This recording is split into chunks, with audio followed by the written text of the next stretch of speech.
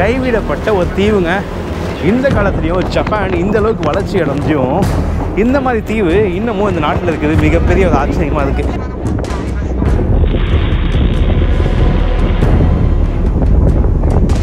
நான் இதுக்கு மேலே தாண்டி போனால் என்னன்னா நீங்கள் போகிறத ஃபோட்டோ எடுத்து போலீஸ் காமிச்சிடும் அப்படின்னு சொல்லி சொல்கிறாங்க.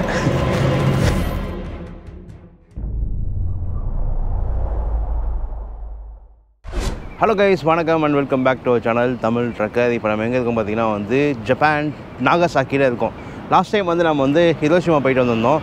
இந்த வாட்டி எல்லாம் நாகசாக்கி போங்க அப்படின்னு சொன்னதால நேற்று நான் வந்து ட்ரெயின் எடுத்து ஒரு நாள் ஃபுல்லாக பயணம் பண்ணி 4 புல்லட் ட்ரெயின், ஒரு நார்மல் ட்ரெயினுங்க, எல்லா ட்ரெயினையும் எடுத்து காலைல 7 மணிக்கு ஸ்டார்ட் பண்ண என்னோட ட்ரிப்பு சாயங்காலம் 7 மணிக்கு தாங்க முடிஞ்சு 12 மணி நேரம் ஜப்பானில் புல்லட் ட்ரெயினில் ட்ராவல் பண்ணி வந்தேன். செம்ம லாங்கு. ஒரு காரணம் இன்னொரு காரணம் வந்தனால லேட் ஆகிடுச்சு.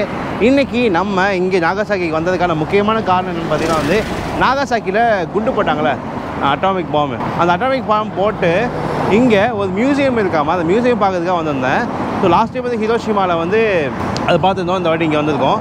ஸோ அது இல்லாமல் இந்த ஜப்பான் நாகசாக்கிக்கு வந்ததுக்கான இன்னொரு காரணம் பார்த்தீங்கன்னா வந்து இங்கே ஒரு தீவு இருக்குது, ஹஷிமா அப்படின்னு சொல்லி தீவு இருக்குங்க. நம்ம உலகத்தில் இப்போது நம்ம பெட்ரோல் டீசல் யூஸ் பண்ணிகிட்ருக்கோம். அந்த பெட்ரோல் டீசல் யூஸ் பண்ணிகிட்டு முன்னாடி பார்த்தீங்கன்னா நிலக்கரி வந்து யூஸ் பண்ணிருந்தோம். அந்த நிலக்கரினால் இப்போது அழிஞ்சிருக்கிற ஒரு தீவை நம்ம இன்றைக்கி சுற்றி பார்க்க போகிறாங்க. நம்ம இருக்கிற இந்த நாகசாக்கிலேருந்து ஒரு 1.5 மணி நேரம் பயணம் பண்ணி போட்டில் நம்ம அந்த ஹஷிமா அப்படின்ற தீவுக்கு வந்து நம்ம இன்றைக்கி பயணம் பண்ண போகிறோம். வேறு லெவலில் இருக்க போது. தீவில் ஒரு பயம் இருக்க மாட்டானுங்க. எப்படி இந்த அளவுக்கு டெவலப் ஆகிற இந்த மாதிரி ஜப்பான் நாட்டில் இப்போவும் இந்த மாதிரி ஹஷிமா அப்படின்ற தீவு இருக்குன்றதை கேட்கும் போது எனக்கு ஆச்சரியமாக இருந்துச்சு. அதனால் வாங்க இப்போது நம்ம போகலாம். இந்த ஹஷிமா டூர் பார்த்திங்கன்னா வந்து இந்த நாகசாக்கியில் டூராக தான் புக் பண்ணி போக முடியும். நீங்கள் ஓனாக போட் எடுத்து போக முடியாது. அதனால் நான் டூர் வந்து புக் பண்ணியிருந்தேன். ஒரு ஆளுக்கு வந்து பார்த்திங்கன்னா 3600 எண் வந்துச்சு. நம்ம ஊர் காசுக்கு 1800 2000 வரும்.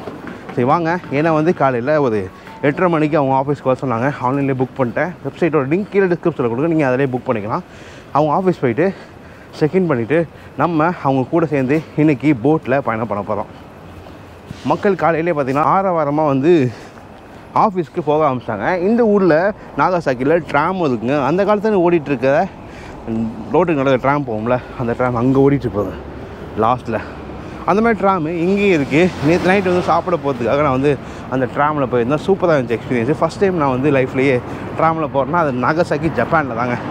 என்ன தான் வளர்ச்சி அடைஞ்ச நாடாக இருந்தாலும் பல விஷயங்கள் பழமையாக இருக்கிறத பார்த்திங்கன்னா வந்து இன்னமும் அவங்க வந்து கீப்பப் பண்ணி நிறைய இடங்களில் வச்சுருக்காங்க. அதை பார்க்கும்போது ரொம்பவே சந்தோஷமாக இருக்குது, ஆச்சரியமாக இருக்குது. எனக்கு ஜப்பானில் பிடிச்சது முக்கியமான ஒன்று தாங்க இந்த ரோடோட க்ளீன்னஸ். எவ்வளோக்கு எவ்வளோ ரோடாக மட்டும் இருக்கட்டும், இல்லை காராக இருக்கலாம், இங்கே முன்னாடி இப்போ காராக இருக்கட்டும், எல்லாமே எவ்வளோ க்ளீனாக இருக்குன்றதை நீங்கள் நினச்சி பார்க்கணும். ஈவன் அவங்க அழுகப்படுறதுக்கு வாய்ப்பே கிடையாது. அப்படி அழுக்கப்பட்டாலும் உடனே அதை தொடச்சி அவங்க க்ளீனாக பர்ஃபெக்டாக என்னவோ அதுதான் வந்து இவங்க ஃபாலோ பண்ணுறாங்க. இங்கே பாருங்கள், ரோட்டு சைடில் ஒரு சின்ன ஒரு தொட்டி மாதிரி வச்சு பூக்கள் செடிகள்லாம் வளர்க்குறாங்க. இங்கே பாருங்க, ட்ராம் போது பாருங்க, சூப்பராக.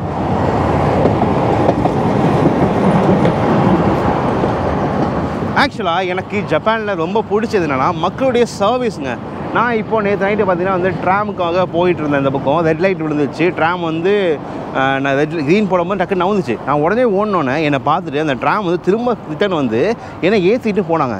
இங்கே அந்தளவுக்கு சர்வீஸ் கொடுக்குறாங்க. ஒரு பஸ்ஸாக இருக்கட்டும், ஒரு ட்ரெயினாக இருக்கட்டும், எல்லாமே வந்து பர்ஃபெக்டான இதில் வந்து இங்கே சர்வீஸ் பண்ணுறாங்க. ஈவன் டாக்ஸி எல்லாமே. கடைக்கு போனால் கூட அவங்கள வெல்கம் பண்ணுறது, வாங்கி முடிச்சு வெளில போகும்போது தேங்க்யூ சொல்கிறதா இருக்கட்டும், அப்படியே அது ஒரு வேறு மாதிரி இருக்குங்க இங்கே ஜப்பான். ஆக்சுவலாக பர்ஃபெக்ஷன் தான். எல்லாமே பர்ஃபெக்டாக இருக்குது. எதுக்குமே நீங்கள் வந்து குறை சொல்லவே முடியாது. குறை சொல்கிற மாதிரி இருந்தாலும் உடனே வந்து அந்த கவர்மெண்ட்டும் அதை வந்து சரி பண்ணிடுறாங்க. மிகப்பெரிய ஒரு நல்ல கவர்மெண்ட்டாக இங்கே இருக்காங்க. என்னென்னா மக்கள் வந்து இங்கே வந்து சிஸ்டமேட்டிக்காக ஃபாலோ பண்ணுறதுனால வந்து எல்லா விஷயமும் வந்து பர்ஃபெக்டாக நடக்குது. எதுலேயும் மைனஸ் நடக்கிறதுக்கான வாய்ப்பு இல்லை. பட் அது மனித குலத்துக்கு கொஞ்சம் ஆபத்தாக முடியறதுக்கான வாய்ப்புகளும் இருக்குது. ஏன்னா ஒரு விஷயம் பண்ணுறோம்னா A to Z என்ன ரூலோ அதை மட்டும் தான் ஃபாலோ பண்ணுறாங்க. தவிர நம்மள மாதிரி இந்தியன் மாதிரி இல்லை வேறு யாரும் மாதிரியும் குறுக்கு வழியில் வந்து எதுவும் பண்ணுறது கிடையாது. சீக்கிரம் முடியும். இப்போ ஒரு வேலை சொல்லி சீக்கிரம் முடியுதுன்னா சீக்கிரம் வேணால் பண்ண முடியாது. அவங்க போட்டோக்கால் என்னவோ, அவங்க கைட்லைன்ஸ் என்னவோ அதை மட்டும் தான் நீ ஃபாலோ பண்ணணும். எக்ஸ்ட்ரா நீ உள்ளே கொண்டு ஏதாவது பண்ணோம்னா அது வந்து பெரிய பிரச்சனையாக உங்களுக்கு முடிஞ்சிடும். இங்கே ஜப்பானில் வேலைக்கு வரணும்னு நினச்சவங்க இவங்க சொல்கிறத கேட்க முடியும்னு நினச்சா மட்டும் ஜப்பானுக்கு வேலைக்கு வாங்க. இல்லைன்னா இங்கே வராதிங்க. ரொம்ப ரொம்ப கஷ்டம். நிறைய பேர் வந்து கஷ்டப்பட்டு தான் அதுக்கப்புறம் அவங்க ட்ரெயின் ஆகி அதுக்கப்புறம் ஜாப் போகிறாங்க. பட் அவங்க சொல்கிற செஞ்சால் மட்டும் போதும், காசு அள்ளலாம். இங்கே ஜப்பானில் எக்கச்சக்கமான சம்பளம் வந்து உங்களுக்கு கிடைக்கும். நம்ம கூட நம்ம உமா வந்திருக்காரு, அவர் நடந்தால் வந்து இந்த ட்ரிப் பயணம் பண்ணிகிட்ருக்கோம்.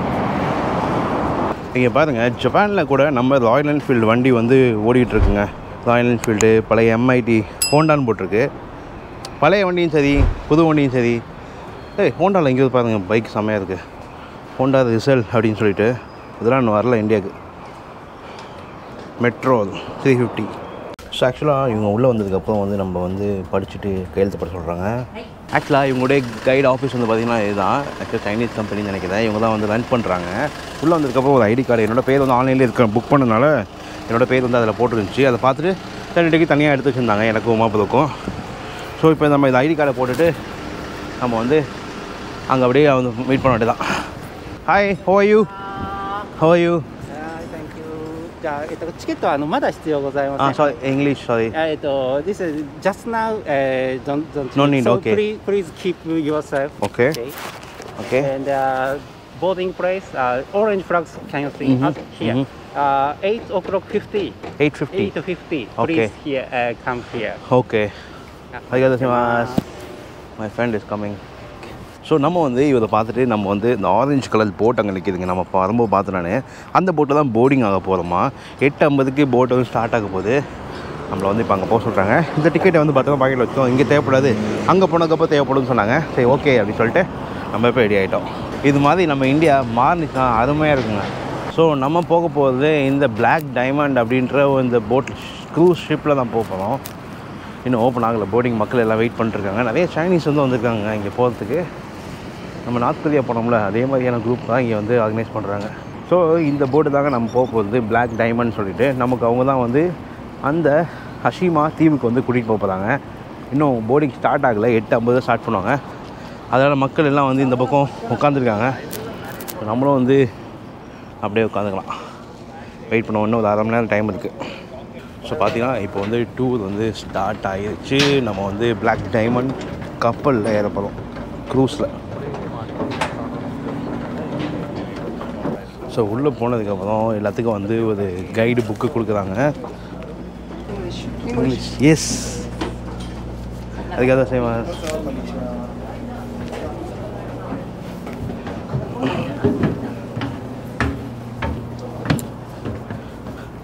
உட்கார முடியாதுல்ல? உட்கார முடியாது. சூப்பராக இருக்குது பாருங்க இந்த பேக் வாட்டர் சைடு. இது கடல் கிடையாது, பேக் வாட்டர் தான். கடல்லேருந்து தண்ணி வருது அப்படியே. ஸோ பார்த்தீங்கன்னா இப்போ வந்து எங்களோட ஷிப்பை வந்து கிளம்பிடுச்சு. நாகாசாக்கியை விட்டு நேராக இப்போ வந்து ஹஷிமா போகிறோம். லோக்கல் நேமில் வந்து குக்கான் ஜிமா அப்படின்னு சொல்கிறாங்க தீவோட பேர். ஸோ இப்போ வந்து பார்த்திங்கன்னா வந்து நம்ம தக்காஷிமா அப்படின்ற ஒரு தீவுக்கு வந்திருக்கோம். ஃபஸ்ட்டு நம்ம போகிறது வந்துன்னா ஹஷிமா அப்படின்னு சொல்லியிருந்தேன். அதுக்கு முன்னாடி இங்கே தக்காஷிமா வந்து விட்ருக்காங்க. நம்ம இப்போ இருக்கிற ஐலாண்டு பேர் வந்து பார்த்திங்கன்னா வந்து தக்காஷிமா அப்படின்ற ஒரு ஐலாண்டு. இந்த தீவில் தான் வந்து முதலாக இந்த ஜப்பானில் கோல் வந்து மைனிங் பண்ணுறதை வந்து கண்டுபிடிச்சிருக்காங்க. இங்கே தான் வந்து கொஞ்சம் வருஷத்துக்கு வந்து கோல் மைனிங் வந்து நடந்திருக்கு.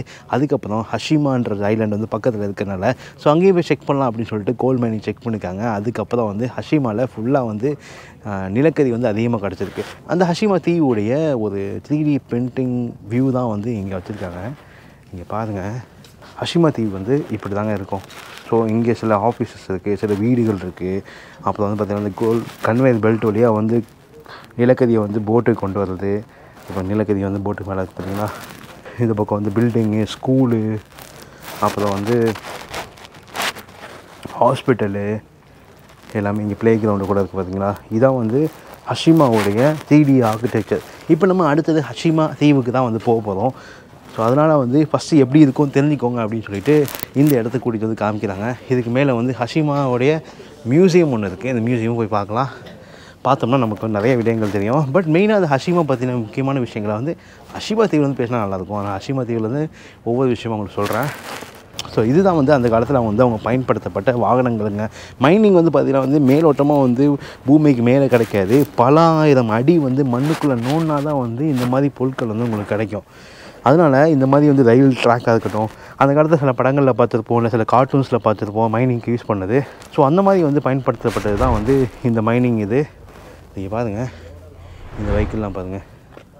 ஸோ இதுக்குள்ளே தான் வந்து நிலக்கரியெல்லாம் போட்டு கொண்டு வந்திருக்காங்க. இங்கே ஆட்களை ஏற்றி கொண்டு போகிறதுக்கு, ஆயில் கொண்டு போகிறதுக்கு. எப்படி இருக்குது பாருங்கள். மக்கள் இதில் தாங்க எவ்வளோ வேகமாக வந்து பயணம் பண்ணி போயிருக்காங்க அந்த மைனிங்குள்ளே. செம்ம கஷ்டம் வேணாம். நான் இது மாதிரி ஒரு வெஹிக்கிள் வந்து பார்த்திங்கன்னா வந்து உண்மையிலே நான் வந்து ட்ராவல் பண்ணியிருக்கேன். பட் ஒரிஜினல் கிடையாது. ஒரிஜினல் தான், ஆனால் ஃபேக்குன்னு சொல்ல முடியாது. பழைய காலத்து சைடில் கிடையாது. இந்த காலத்து சைடில் டிஸ்னி வேர்ல்டு போகும்போது வந்து சைனாவில் வந்து நான் வந்து இந்த மாதிரி ஒரு வெஹிக்கிளில் வந்து அந்த அம்யூஸ்மெண்ட் பார்க்குள்ளே போனேன். செம்மையாக இருந்துச்சு. ஸோ இதே மாதிரி தான் இருக்கும் அது. ஸோ இப்போ அடுத்தது அப்படியே நம்ம மியூசியம்குள்ளே போகலாம். உள்ளே என்ன இருக்குது அப்படின்றத பார்க்கலாம். உள்ளே ஃபுல்லாக பார்த்திங்கன்னா ஜப்பானிய மொழிகளில் தான் போட்டிருக்கு. இது பாருங்கள், ஸ்டீம் பண்ணுறது. அப்போயே பார்த்திங்கன்னா நிப்பான் அப்படின்ற கம்பெனி வந்து இதை பண்ணியிருக்காங்க. அப்போது அந்த மைனிங்கில் கிடச்ச நிலக்கரியோட சாம்பிள்லாம் வச்சுருக்காங்க. எப்படி இருக்கு உண்மையானது தாங்க அது.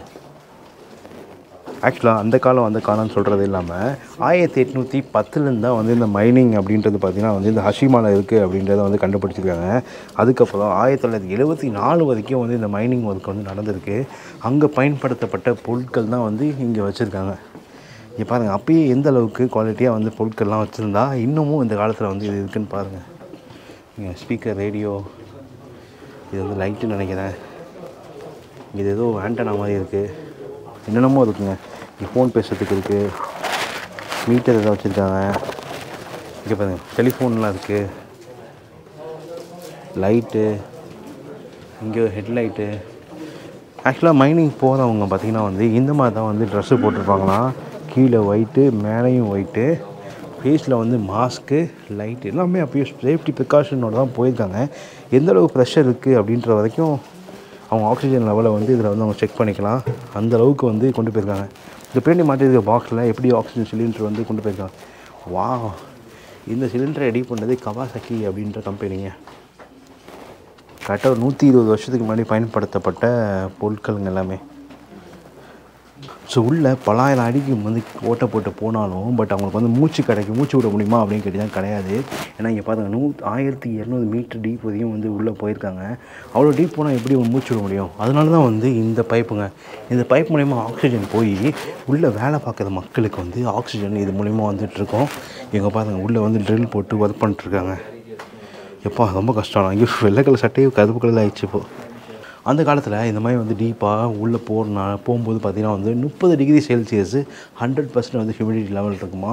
அந்தளவுக்கு சூடாக இருக்கும்போதே வந்து இங்கே மக்கள் வந்து ஒர்க் பண்ணியிருக்காங்க. இது அவங்க தான் ஏதோ லைட் தெரியுதுங்களா என்னன்னு தெரியல. அது ஆக்சுவலாக இதெல்லாம் வந்து லைட்டுக்கான சுவிட்சுங்க. இதான் வந்து நீங்கள் மேலே பார்க்குற ஐலாண்டு. அப்படியே கீழே வந்தீங்கன்னா எந்த அளவுக்கு டீப்பாக ஓட்டை போட்டு எங்கெல்லாம் எவ்வளோ தூரத்தில் அடியில் வந்து வேலை பார்த்துருக்காங்க அப்படின்றத பாருங்கள். உள்ளே வந்து சின்ன சின்ன ட்ரெயின் ட்ராக்கு கூட போயிருக்கு பாருங்கள். இங்கே பாருங்கள், அப்பா உள்ளேயே கன்வேயர் பெல்ட்லாம் வச்சு அந்த காலத்தில் வேலை பார்த்துருக்காங்க. அதே மாதிரி வந்து லென்ஸை வச்சு அவங்க ரொம்ப தூரத்தில் வந்து பார்க்குறதுக்காகவும் பைனாக்குலராக இருக்கட்டும், இல்லை செதஸ்கோப்பாக இருக்கட்டும். இது என்ன மிஷின்னே தெரிலங்க, வித்தியாசமாக இருக்குது. Tiger calculator. வா, கால்குலேட்டர் பாருங்கள் எப்படி இருக்குன்னு. கால்குலேட்டர், டெஸ்ட் டியூபு, வெயிட்டு போடுற மிஷினு, திராஸு எல்லாமே வந்து அந்த காலத்தில் பயன்படுத்தியிருக்காங்க. அதாவது 100 வருஷத்துக்கு முன்னாடி. லைட்டு, சுத்தியல் எல்லாமே ப்ரிசர்வ் பண்ணி வச்சுருக்காங்க பாருங்கள். ட்ரில் பண்ணுற மிஷினு. அதே மாதிரி இங்கே ஜப்பானில் வந்து இவங்க கிறிஸ்டியனோ, முஸ்லீமோ, ஹிந்துவோ, புத்திசமோ எதுவுமே ஃபாலோ பண்ணுறது கிடையாது. இவங்களுக்கே ஓனாக வந்து ஒரு மதம் வந்து இருக்குது. அதை பற்றி நம்ம இன்னொரு வீடியோவில் பார்க்கலாம். ஸோ ஜப்பான் நாட்டில் உருவான மிட்சுபிஷி அப்படின்ற கார் பற்றி உங்கள் எல்லாத்துக்குமே தெரியும். இந்த காருக்கும் இந்த கோல் கம்பெனிக்கும் நிறைய சம்மந்தம் இருக்குது. அதுக்கு முன்னாடி இவர் தாங்க மிட்சுபிஷியோட இண்டஸ்ட்ரியல் அண்ட் ட்ரேட் கார்பரேஷனோடைய ஃபவுண்டர் இவாசாக்கி யதாரோ அப்படின்றவர். இவர் தான் வந்து இந்த கம்பெனியை வந்து ஸ்டார்ட் பண்ணியிருக்காரு. ஆக்சுவலாக நீங்கள் பார்த்துருக்க மிட்சுபிஷி கம்பெனியாக இருக்கட்டும், இல்லை நம்ம பார்த்தா இப்போ கவாசாக்கி அந்த இன்ஜினாக இருக்கட்டும், எல்லாமே பார்த்திங்கன்னா கார் கம்பெனி, பைக் கம்பெனி மட்டும் கிடையாது. அதுக்கு முன்னாடி நிறைய விஷயங்கள் அவங்க வந்து பண்ணிட்டு தான் இப்போது ட்ரெண்டுக்கு தகுந்த மாதிரி காரோ பைக்கோ கம்பெனிகளை உருவாக்கி ஓடிக்கிட்டு இருக்குங்க.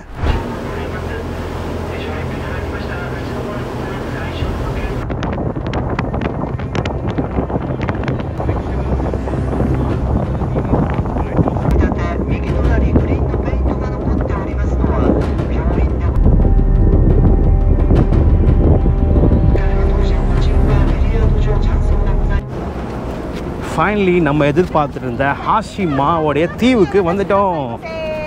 ஓ மை காட், வேறு லெவலில் இருக்குது. அபேண்டன் தான், கைவிடப்பட்ட ஒரு தீவுங்க. இந்த காலத்துலேயும் ஜப்பான் இந்த அளவுக்கு வளர்ச்சி அடைஞ்சும் இந்த மாதிரி தீவு இன்னமும் இந்த நாட்டில் இருக்குது. மிகப்பெரிய ஒரு ஆச்சரியமாக இருக்குது. வாங்க அப்படியே உள்ளே போகலாம். தேங்க்யூ. ஹரிகாஷிமாஸ். மைனிங் பண்ண போகிறேன் நான்.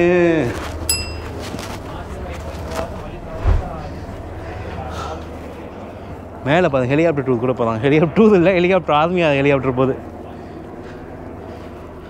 ஆக்சுவலாக போகிற வழியில் ஃபுல்லாக பார்த்தீங்கன்னா வந்து சைடில் கம்பிலாம் போட்டு ப்ரொடெக்ஷன் போட்டுருக்காங்க. இதுக்கு மேலே தாண்டி போனால் என்னென்னா, நீங்கள் போகிறத ஃபோட்டோ எடுத்து போலீஸ் காமிச்சிடும் அப்படின்னு சொல்கிறாங்க. அப்படி எதுவும் போனீங்கன்னா மாட்டிப்பீங்கன்னு சொல்லிட்டு இப்போ ஹெலிகாப்டர் கூட வந்துச்சுல, அந்த ஹெலிகாப்டர்லேயே பார்த்தீங்கன்னா வந்து இந்த ஃபுல்லாக அந்த ஐலண்ட் தீவில் வந்து எதுவும் ஆள் நடமாட்டாக்கா எப்படி இருக்குது அப்படின்னு செக் பண்ணுறதுக்காக தான் வந்து ஹெலிகாப்டரில் காலையிலே வந்து செக் பண்ணுவாங்களாமா. இந்த தீவு பார்த்திங்கன்னா வந்து 1810 சின்னதாக இருந்திருக்குங்க. அதுக்கப்புறம் கோல் மைனிங் வந்து இங்கே பண்ண அதிகமாக அப்படியே பெருசாகி எக்ஸ்பேன்ஷன் பண்ணியிருக்காங்க. நம்ம பார்த்த ஹஷிமா அப்படின்ற தீவு வந்து போயிருந்தோம்ல, அங்கே வந்து பார்த்திங்கன்னா 1810 பார்த்தீங்கன்னா இந்த ஹஷிமா தீவில் நிலக்கரி கிடைக்கிது அப்படின்னு சொல்லி கண்டுபிடிச்சிருக்காங்க. இங்கேருந்து 10 கிலோமீட்டர் தள்ளி இருக்கிற டகாஷிமா தீவில் பார்த்தீங்கன்னா 1695 அங்கே மைனிங் பண்ணிகிட்டு இருந்திருக்காங்க. இங்கே டகாஷிமாவில் வந்து நிலக்கரி கிடைக்கிது, அது பக்கத்தில் உள்ள தீவான ஹஷிமாவில் நம்ம ட்ரை பண்ணலாம்னு சொல்லிட்டு தான் இங்கே வந்து ஷூட் பண்ணி இங்கே வந்து நிலக்கரி எடுக்க ஆரம்பிச்சிருக்காங்க. ஃபஸ்ட்டு 1869 பார்த்திங்கன்னா வந்து நாகாசாக்கி ட்ரேடிங் கம்பெனி அப்படின்றது முஷ்சுமி அப்படின்றது பார்த்திங்கன்னா வந்து இந்த கோல் மைனிங் டெவலப்மெண்ட்டை இந்த ஹஷிமாவில் மெயினாக வந்து ஸ்டார்ட் பண்ணியிருக்காது. அதுக்கப்புறம் 1887 கிட்டத்தட்ட 44 மீட்டர் டீப் நோண்டி நிலக்கரியை அதிகமாக வந்து இங்கே வந்து எடுத்திருக்காங்க. ஜப்பானில் நிலக்கரின்றது ரொம்ப கிடச்சிட்டு இருந்த நேரம். அது இல்லாமல் எல்லா பொருட்களுக்கும், வெஹிக்கிளாக இருக்கட்டும், வண்டியாக இருக்கட்டும், வாகனங்களாகட்டும், இல்லை ட்ரெயினாகட்டும், எல்லாத்துக்கும் வந்து நிலக்கரி வந்து அதிகமாக பயன்படுத்திட்டு இருந்திருக்காங்க. ஸோ அதுக்கப்புறம் 1890 இந்த இடம் அப்படியே பார்த்திங்கன்னா வந்து மிட்சுபிஷி கார்ப்பரேஷன் அப்படின்ற கம்பெனிக்கு வந்து கொடுத்துருக்காங்க. கிட்டத்தட்ட 1,00,000 யென்னுக்கு இந்த இடத்த வந்து வாங்கியிருக்காங்க. டகாஷிமா வந்து பார்த்திங்கன்னா வந்து ஒரு கோல் மைனியோட பிரான்ச் ஆகிடுச்சு. அதுக்கப்புறம் மிட்சுபிஷி 1891 இங்கே மைனிங்கை ஸ்டார்ட் பண்ணி இங்கே பார்த்துருக்கிற இந்த இடத்துல பார்த்திங்கன்னா வந்து 1985 வெர்டிகல் ஷாஃப்ட் 2ன்றதை ஓப்பன் பண்ணியிருக்காங்க. வெர்டிகல் ஷாஃப்ட் 2 அப்படின்றது பார்த்திங்கன்னா வந்து இங்கே தான் வந்து நோண்ட ஆரம்பிச்சிருக்காங்க. ஃபஸ்ட்டு நோண்டது பார்த்திங்கன்னா அந்த பக்கம் 1897, இங்கே ரெண்டாவதாக 1895 168 மீட்டர் வந்து டீப்பாக 1934 வரைக்கும் நோண்டி 636 மீட்டர் வரைக்கும் டீப்பாக வந்து இங்கே நோண்ட ஆரம்பிச்சிருக்காங்க. அவ்வளோ மைனை வந்து இங்கே எடுத்திருக்காங்க. ஸோ அதுக்கப்புறம் 1896 வெர்டிகல் ஷாஃப்டான 3ஆம் நம்பர் இடத்த வந்து நோண்டியிருக்காங்க. அது நம்ம வந்து அடுத்தது போகலாம். ஒவ்வொரு இடமா நோண்ட அவங்களுக்கு வந்து எவ்வளோ கோல் கிடைக்குதோ அவ்வளோ டீப்பாக போயிருக்காங்க. அது இல்லாமல் இங்கே நிலக்கரி அதிகமாக கிடைக்கிறதுனால பார்த்திங்கன்னா வந்து கீழே பூமி கடியில் அவ்வளோ ஹீட்டாக இருக்குமாங்க. ஆக்சிஜன் கிடைக்காது, எதுவுமே கிடைக்காது. ஏன்னா அந்தளவுக்கு உள்ளே வந்து அடியில் போகிறதுனால எதுவுமே கிடைக்காதுல்ல. அப்போது வந்து பார்த்திங்கன்னா சில இடங்களில் ஃபஸ்ட்டு வெர்டிகல் 1 பார்த்திங்கன்னா வந்து நோண்டுறப்போ வந்து சூடாக நெருப்பே வந்திருக்கப்போ அதை க்ளோஸ் பண்ணிவிட்டு வெர்டிகல் 2 வந்து இங்கே ஆரம்பிச்சிருக்காங்க. 2ஆவது இடத்துல இங்கே ஓப்பன் பண்ணியிருக்காங்க. இங்கேயும் வந்து ப்ராப்ளம் வந்தோடனே அடுத்தது 3ஆவது ஓப்பன் பண்ணியிருக்காங்க. ஸோ அதுக்கு முன்னாடி வரைக்கும் பார்த்திங்கன்னா வந்து அப்படியே வந்து சாதாரண ஒரு தீவாக இருந்த இந்த இடம் 1916 இந்த மாதிரி கான்க்ரீட்டால் ஆன பில்டிங்ஸ் வந்து கட்ட ஆரம்பிச்சிருக்காங்க. இங்கே மக்கள் பயன்பாட்டிற்காக அப்படியே 3ஆவது ஷாஃப்ட்டு, 4ஆவது ஷாஃப்ட்டு அப்படியே போய் மொத்தமாக 370 மீட்டர் டீப்பாக வந்து ஓப்பன் பண்ணியிருக்காங்க. அது இல்லாமல் நிறையா திங்ஸ் வந்து பார்த்திங்கன்னா வென்டிலேஷனுக்காக பயன்படுத்தியிருக்காங்க. நம்ம வந்து அந்த மியூசியமில் வந்து பார்த்துருந்தோம் சில ஆக்சிஜன் பொருட்கள், மாஸ்க்கு, லைட்டு எல்லாமே வந்து இங்கே மைனிங் பண்ணுறதுக்காக தான் வந்து மக்கள் பயன்படுத்தியிருக்காங்க. இந்த மிட்சுபிஷி வந்ததுக்கப்புறம் இந்த தீவு பார்த்திங்கன்னா அதிகமாக வளர்ச்சி அடைஞ்சிருக்குங்க. இந்த தீவில் அதிகமாக பார்த்திங்கன்னா வந்து 1941 4,11,100 டன் நிலக்கரி அந்த ஒரு வருஷத்தில் மட்டும் இங்கேருந்து மைனிங் பண்ணியிருக்காங்க. அதுதான் இங்கே நடந்த மைனிங்லேயே அதிகமாக ரெக்கார்டான ஒரு வருஷம் அப்படின்னு சொல்கிறாங்க. ஆக்சுவலாக நம்ம பார்த்துட்டு இருக்கிறது ஆப்போசிட்டில் இருக்கிற இந்த பில்டிங் பார்த்திங்கன்னா வந்து ஒரு அப்பார்ட்மெண்ட்டுங்க. பாருங்க எப்படி இருக்குதுன்னு சொல்லிட்டு 1916 பார்த்தீங்கன்னா வந்து இந்த பில்டிங் வந்து கட்டியிருக்காங்க. ஜப்பான்லேயே ஓல்டஸ்ட் கான்கிரீட் அப்பார்ட்மெண்ட் பில்டிங் அப்படின்னு சொல்கிறாங்க. இங்கே இந்த மைனிங்கில் வேலை பார்த்த மக்களுக்கு இந்த அப்பார்ட்மெண்ட் வந்து வீடாக பயன்படுத்திருக்காங்க. பாருங்கள், அந்த காலத்துலேயே பைப்பு அதெல்லாம் இருக்குது. இந்த இடத்துல குளிக்கிறது, அப்புறம் வந்து ஃபஸ்ட்டு ஃப்ளோரில் பார்த்திங்கன்னா போஸ்ட் ஆஃபீஸு, பார்பர் ஷாப் கூட இந்த இடத்துல வந்து இருந்திருக்குங்க. என்ன தான் இந்த மாதிரி பில்டிங்காக இருந்தாலும் அந்த காலத்தில் இங்கே 100 வருஷத்துக்கு முன்னாடி பார்த்திங்கன்னா வந்து எல்லாத்துக்கும் தனித்தனியான பாத்ரூம் எதுலாம் கிடையாதாம்மா. எல்லாமே வந்து காமன் டாய்லெட் தான் வந்து இங்கே வந்து பயன்படுத்திக்கிட்டு இருந்திருக்காங்க. அதுவும் இல்லாமல் நம்ம பார்த்துட்டு இருக்கிற இந்த இடம் பார்த்திங்கன்னா வந்து இந்த தொட்டி மாதிரி இருக்குல்ல, அது வந்து ஒரு ஸ்விம்மிங் பூலுங்க. 1958 இங்கே வந்து பார்த்திங்கன்னா ஒரு ஸ்விம்மிங் காம்படிஷன் கூட நடந்திருக்கு. ஸோ இங்கே ஒரு ஸ்கூல் வந்துருக்கு. அந்த ஸ்கூலுக்கு வந்து இந்த ஸ்விம்மிங் பூல் வந்து பயன்படுத்தியிருக்காங்க. இந்த ஸ்விம்மிங் பூல் வந்து இப்போது டேமேஜ் ஆகிருக்கு. ஏன்னா இப்போ தான் அந்த செவரில் எல்லாமே கட்டியிருக்காங்க. இங்கே அடிக்கடி வந்து சுனாமி அப்புறம் வந்து புயல்லாம் வரனால இந்த இடம் வந்து அதிகமாக டேமேஜ் ஆகிருக்கு அப்படின்னு சொல்கிறாங்க. இங்கே பாருங்க, கல் எல்லாமே வந்து உள்ளேருந்து வந்தது தான் எல்லாமே. இந்த பில்டிங் தான் பார்த்திங்கன்னா வந்து இங்கே இந்த ஸ்கூலும் வந்து இங்கே இருக்கிற மிஸ்டிபியூஷி கம்பெனியை வந்து ரெடி பண்ணி கொடுத்துருக்காங்க. இங்கே வாழ்கிற மக்கள், இங்கே வேலை பார்க்குற மக்களுக்கு நிறைய வசதிகள் வந்து பார்த்திங்கன்னா இந்த மிஸ்டிபியூஷி கம்பெனி வந்ததுக்கப்புறம் கிடச்சிருக்குங்க. 1993 சின்னதாக இருந்த இந்த தீவை 1931 வரைக்கும் 7 முறை வந்து இந்த தீவை மிகப்பெரிய அளவில் பெருசு பண்ணியிருக்காங்க, எக்ஸ்பான்ஷன் பண்ணியிருக்காங்க. பாருங்கள், அந்த காலத்துலேயே வந்து எப்படிலாம் எக்ஸ்டெண்ட் பண்ணியிருக்காங்க அப்படின்னு சொல்லிட்டு. இங்கே வந்து பார்த்திங்கன்னா மைனிங் வந்து டீப்பாக இவ்வளோ தூரத்துக்கு போகிறதுனால ட்ரெயின் ட்ராக்கு, அப்புறம் வந்து கன்வேயர் பெல்ட்டு எல்லாமே வந்து இந்த இடத்துல இருந்திருக்கு. அந்த காலத்தில் உள்ள ஃபோட்டோ பார்த்தோம்னா ஃபுல்லாக லைட்டு வெளிச்சமாக நிறைய ஆட்கள் ஒர்க் பண்ணுறது, கீழே மைனிங்குள்ளே இருக்கிற ஃபோட்டோ எல்லாமே உள்ளே இருக்குங்க. அதே மாதிரி வேர்ல்டு வார் 2 நடந்தப்போ ஜெர்மனி தான் வந்து இந்த பக்கம் ஜப்பானு, அந்த பக்கம் ஜெர்மனி ஒவ்வொரு நாடாக வந்து பிடிச்சிட்டு வந்துட்டு இருக்கும்போது இதை ஜப்பானை கைப்பற்றிய சில பேர்லாம் வந்து கொண்டு வந்து south Korea, north Korea, China உள்ள அகதிகளை இங்கே கொண்டு வந்து சாப்பாடு போடாமல் பட்னியாக வேலைக்கு இங்கே வச்சு கொடுமைப்படுத்தினதா சொல்கிறாங்க. அதை பற்றின கதைகளை ஜப்பான் வந்து இந்த மாதிரி பேப்பரில் போடலை. ஆனால் வந்து பார்த்திங்கன்னா இந்த மாதிரி நடந்திருக்கு. இதுக்கான மியூசியம் வந்து நீங்கள் வைக்கணும்னு சொல்லிட்டு மிகப்பெரிய பிரச்சனை. ஜப்பான் கூட வந்து கொரியா மக்களும் சீன மக்களும் வந்து சண்டை போட்டுட்ருக்கதா சொல்கிறாங்க. மேபி நெக்ஸ்ட் டைம் நீங்கள் வரும்போது இங்கே அதுக்கான மியூசியம் பார்க்கறதுக்கான வாய்ப்புகள் இருக்குது. ஸோ நம்ம பார்த்துட்டு இருக்கிற இந்த இடம் தான் வந்து ஜென்ரல் ஆஃபீஸ்னு சொல்கிறாங்க. இங்கே தான் வந்து ஸ்டோர் ஹவுஸாகவும் யூஸ் பண்ணியிருக்காங்க. அது இல்லாமல் மைனிங் பண்ணுறவங்களுக்கு குளிக்கிறதுக்கு வந்து பார்த்திங்கன்னா கம்யூனல் பாத், அதாவது பப்ளிக் டாய்லெட் எல்லாமே வந்து இங்கே தான் இருந்திருக்கு அப்படின்னு சொல்கிறாங்க. ஆக்சுவலாக பார்த்தீங்கன்னா அப்போ அந்த காலத்தில் இருந்த மிஸ்டிபியூஷி கம்பெனி ஆகட்டும், இல்லை அந்த கவாசாக்கி கம்பெனி ஆகட்டும், இந்த மாதிரி அந்தந்த காலங்களுக்கு தகுந்த மாதிரி ஒவ்வொரு பிஸ்னஸாக மாற்றி இப்போது இந்த காலத்துக்கு பைக் கம்பெனி, கார் கம்பெனி நடத்திட்டு இருக்காங்க. இப்போ அடுத்தது வேறு எதுவும் ஜென்ரேஷன் புதுசாக எதாவது வருதுன்னா அதுக்கும் இன்வெஸ்ட் பண்ணுவாங்கன்னு நினைக்கிறேன். ஸோ இந்த மாதிரி தான் நீங்களும் பிஸ்னஸ் பண்ணும்போது அந்த டைமில் என்ன பண்ணுறீங்களோ அதையே தொடர்ந்து பண்ணாமல் அப்பப்போ காலங்களுக்கு தகுந்த மாதிரி மாற்றிக்கிட்டிங்கன்னா கண்டிப்பாக உங்களாலையும் சக்ஸஸ் பண்ண முடியும். நினச்சி கூட பார்க்க முடியல, எப்படி 100 வருஷத்துக்கு முன்னாடி எப்படி இவ்வளோ தூரம் டீப்பாக உள்ளே போனானுங்கன்னு தெரில. ஆக்சுவலாக நம்ம இருக்கிற இந்த ஐலண்ட் பார்த்திங்கன்னா 1974 ஜனவரி 15 இந்த மைனியை க்ளோஸ் பண்ணுறாங்க. ஏன்னா இதுக்கு மேலே நிலக்கரிக்கான தேவைகள் எந்த உலகத்தில் எல்லா இடத்துலையுமே இல்லை, எல்லாமே பெட்ரோலியம் மாறிட்டாங்க. முக்கியமாக ஜப்பான் மக்கள் பார்த்திங்கன்னா, ஜப்பானிய கவர்மெண்ட் பார்த்திங்கன்னா பெட்ரோலியமுக்கு மாறினால இந்த இடத்த க்ளோஸ் பண்ணிட்டாங்க. அதுக்கப்புறம் இங்கே இருக்கிற மக்களால் இங்கே வாழவே முடியலைங்க. அதனால் என்ன நடந்திருக்கு, சேம் 1974 ஏப்ரல் 20 இங்கே இருந்த மக்கள் எல்லாமே காலி பண்ணி வெவ்வேறு இடங்களுக்கு போயிட்டாங்க. இந்த தீவு பார்த்திங்கன்னா அதுக்கப்புறம் கைவிடப்பட்ட தீவாக வந்து மாறிடுச்சு. அதுக்கப்புறம் யாருமே இல்லை. இப்போ தான் ரீசெண்டாக 2009 ஏப்ரல் அப்போது வந்து இந்த தீவை கவர்மெண்ட்டு ஓப்பன் பண்ணியிருக்காங்க. அது வரைக்கும் யாருக்குமே அலோடு கிடையாது. அதுவும் அலோவ் பண்ணாலும் நீங்கள் இந்த கம்பியை தாண்டி போகவும் கூடாது. சில பேர் இங்கே மீனும் பிடிச்சிட்ருக்காங்க. மீன் பிடிச்சவங்களுக்கு வந்து மீன் பிடிக்க மட்டும் தான் லைசன்ஸு. இதுக்குள்ளே வந்தாங்கன்னா லைசன்ஸே கேன்சல் பண்ணிடுவாங்களாமா. So super. இந்த மாதிரி ஒரு தீவு பார்க்குறது இன்னமும் க்ளீன் பண்ணல, அவங்க எதுவுமே பண்ணல, அப்படியே இருக்குது. ஃப்யூச்சரில் இதெல்லாம் க்ளியர் பண்ணிவிட்டு திரும்ப யூஸ் பண்ணுறதுக்கான வாய்ப்புகள் இருக்குது. அப்படி இல்லைனாலும் கவர்மெண்ட்டுக்கு இதன் மூலிமா பல கோடி வருமானம் டூரிசம் மூலிமா காத்திருக்கு. அதனால் இதை வந்து இடிப்பாங்களா அப்படின்றது சொல்கிறதுக்கு வாய்ப்பு இல்லை. இது மாதிரி பல தீவுகள் இருக்குது. பல தீவுகள் நம்மளும் எக்ஸ்ப்ளோர் பண்ண போகிறோம். இந்த வீடியோவில் உங்களுக்கு கோல் மைனிங், பெட்ரோலியம் ஒரு கம்பெனி எப்படி உருவாகி எப்படி மாறுதுன்ற வரைக்கும் உங்களுக்கு வந்து தெரிஞ்சுன்னு நினைக்கிறேன். ஸோ இந்த வீடியோ உங்களுக்கு பிடிச்சிருந்தா லைக் பண்ணுங்கள், ஷேர் பண்ணுங்கள். நான் இப்போது இங்கேருந்து போட்டை ஏறி திரும்ப நாகசாக்கிக்கு போகிறேன். மறக்காமல் சேனலுக்கு சப்ஸ்கிரைப் பண்ணுங்கள். உங்களுக்காக தான் இவ்வளோ வீடியோஸ் வந்து போட்டுட்ருக்கேன். டிஃப்ரெண்ட்டான வீடியோ பார்க்கறதுக்கு நம்ம சேனல் சப்ஸ்கிரைப் பண்ணுங்கள். See you, bye from Boni. Peace guys. அடுத்த வீடியோவில் பார்க்கலாம்.